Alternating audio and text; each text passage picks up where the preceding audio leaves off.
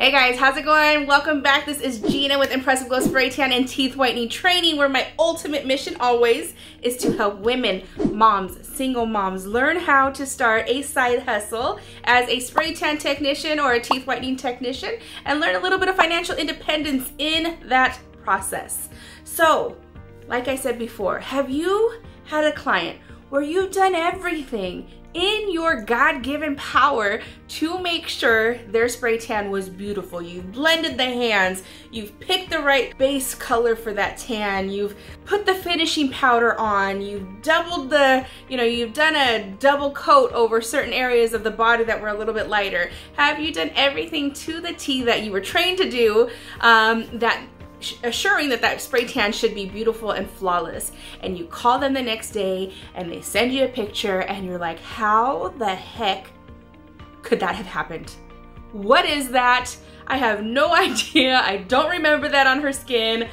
I don't know what happened. Well, there are a few things, actually I shouldn't say few, there's quite a few things that a client can actually do to cause issues with their spray tan. And I see common ones that, and I see like all these in these different spray tan forum groups that I'm in, and I see a lot of consistent ones that instantly, to me, I look at it and boom, I know what it is.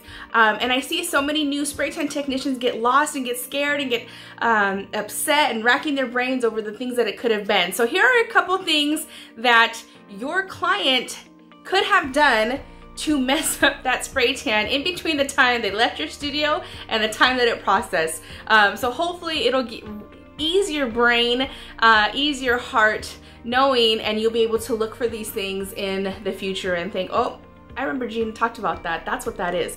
All right, a couple different things. First, I know that we always tell our clients, wear a long dress, wear sweats, wear something to wear they're not gonna touch their skin, or that, nothing can actually get on their skin.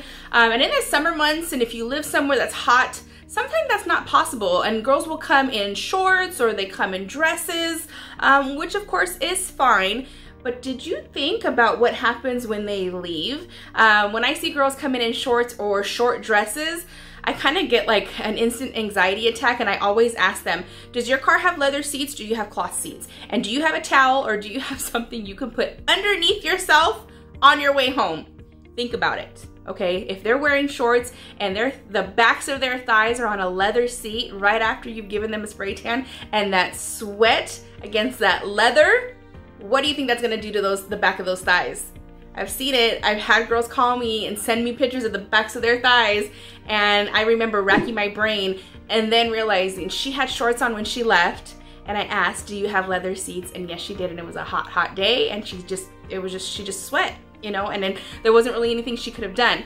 So think about that. If you have someone who comes in shorts or like a dress or skirt or something, remember, our job is to think of the things that can happen once they leave and the things that are gonna, maybe could go on. So make sure you ask your clients, hey, do you have leather seats? And if you do, or even if you have cloth seats, I would probably say put a towel down, a blanket, make sure they're dry, of course, but put some kind of barrier in between those seats and the backs of those thighs, because that solution touching anything is just not the business on a drive home. All right.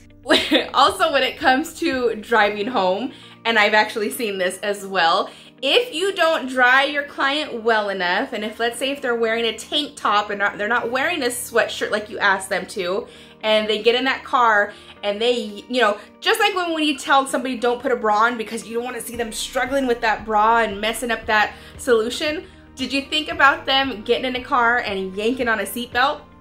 Absolutely, I have seen it. Or where their seatbelt is just too tight on their skin, or just flush on their skin because they have a tank top on or a tube top. So think of that as well. When you see those things happen in your studio, it should be red flags as they're walking out the door. Hey, make sure when you put your seatbelts on, you got something that's like, a barrier in between there. Now, it doesn't happen for everybody, but these are just little things that could possibly happen.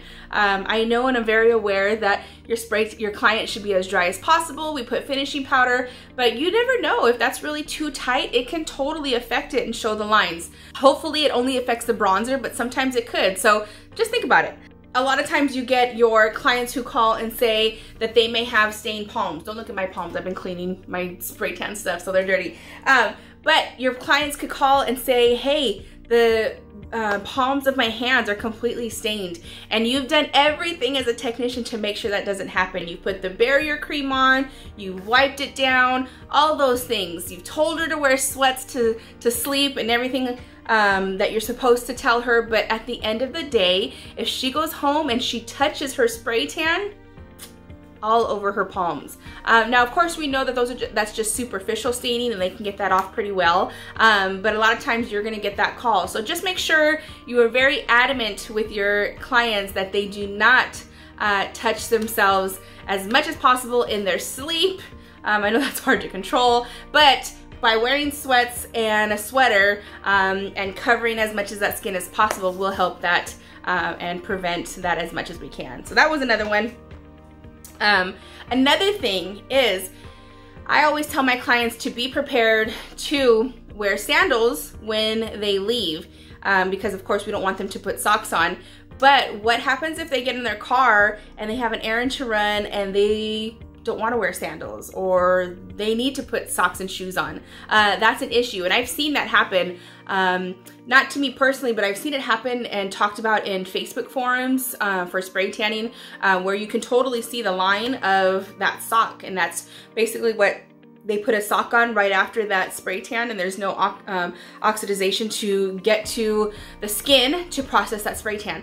And I've seen the little circle around that ankle, and you can totally tell that it's a sock line. So that's another thing. Make sure they sound so simple, but they're things that you really do need to remind your clients. Not everybody has had a spray tan before and understands exactly what needs to be done or what can and can't be done. So things like that are simple enough to just remind your clients, don't put any socks on tonight. Just go with it. Also, what I see happen often, because I spray tan at night, is women go home after work, then they come and see me get a spray tan, then they go home and do all the mom stuff. As much as we tell them to spray tan and chill, they're going home and doing the dishes, they're cleaning the kitchens, or bathing the kids, all those things. Any splatter of water or soaking of any kind of body part in water as that spray tan is processing is going to interfere with that processing of the spray tan. So think of those things. So those things are in my confirmation instructions. My pre and post tan instruction is no dishes, no bathing the kids, no bathing the dog. I joke around with my clients all the time and tell them if they need a note to not go home and do dishes for tonight, I will write them a note. So just make sure that when they go home, they're not near any splashing water. I mean, shoot, even going outside and spraying the grass down, and the possibility of that water getting on their skin could possibly affect that spray tan. Now, of course, again, I know that it could just be affecting the bronzer, but what if it was like literally right after she came and saw me? It definitely could affect that. So think about those things and make sure your client is spray tan and chillin' as much as we can get them to, right? Also, what if you call her to do follow-up and she just says, my spray tan, I can't even see it. Like, it's so light. I know it looked like you went really dark on me, but when I rinsed it this morning and I woke up, and even it's been 24 hours and it's not as dark as I thought it would be. And she sends you pictures and you're like, what the heck? Why didn't that spray tan absorb on her body as it should have? 9 out of 10 times also, your client showered too soon before she came to see you. I think it's the craziest thing. I've had clients literally come in, tell me they didn't shave, and they're bleeding from their leg from just shaving before they came to see me. So a lot of times too, because again, I spray tan at night, women want to go home and freshen up and feel clean. But I always let my clients know, look, it's nothing I haven't smelt before. It's nothing that I'm embarrassed about. Come directly from work. Do not shower. Do not rinse off. Even if they just get in the shower to rinse off, a lot of times that's hot water and we're killing those dead skin cells. Or they do put soap on their body. Even if it's just residual soap from important areas that they've washed for the day, that can trickle down into their legs or their arms, and that could leave some residue and some film in those areas. So think about that. Be insistent in your pre and post tan or your pre instructions that state do not rinse or shower minimum 6 hours before you come see me, because that any alteration of that skin from being dry all day long is definitely going to interfere with your solution. And last but not least, there is another one that I've seen happen, and they get home, and again, if they're not wearing sweats and they're wearing shorts or a dress or something like that, I have seen a dog lick or a cat lick interfere with a spray tan. It happens. So just a friendly reminder, I kind of joke with my clients about that, but it's actually definitely educational, and I let them know, go home, spray tan and chill, keep the dog away from you, keep the cats away from you, because they love the smell of it, they want to lick it, and that definitely can interfere and bring that spray tan right off. So I hope this helps. I hope there are things that you guys maybe didn't think of, but remember, you guys are professionals, you are the experts, and sometimes it is not your fault. You've done everything you can to make sure that that spray tan is beautiful for your clients, and there could be issues where your client could have done something and it went all wrong. So some of those are the things that I've seen, I've experienced myself, or I've heard from other spray tan technicians that have happened. So it's just some little advice and some things you guys can think about when you start to troubleshoot issues the next day when you check up on somebody. So I hope some of these things can help you narrow down some things that could have happened. So again, like, share, subscribe, do all the things so that my kids think I'm cool. Because that's what YouTube is about, is just making sure my kids think I'm cool.